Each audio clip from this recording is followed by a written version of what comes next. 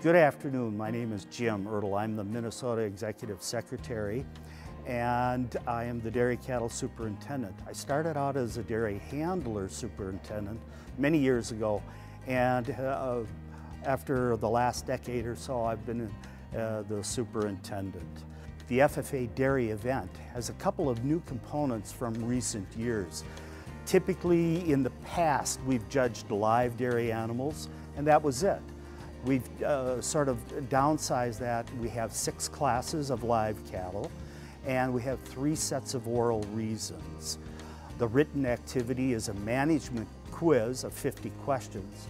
And finally, our presentation for our team activity, quite a unique activity. It's real life situation on a dairy farm where they review a scenario, take a look at some pictures, analyze it over a 40-minute period of time, and then do a presentation recommending and selecting the ideas that the producer owner would wish to make more efficient or change or redo.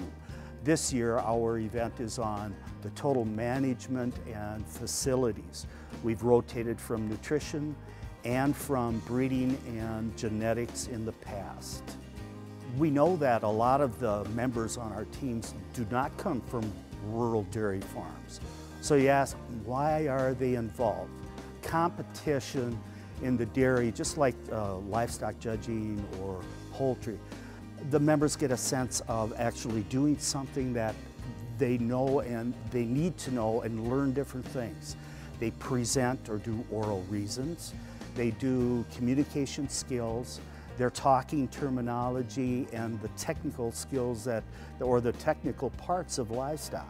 And those are the kinds of careers that could be made up and they could directly go into the animal sciences or communications for animal science.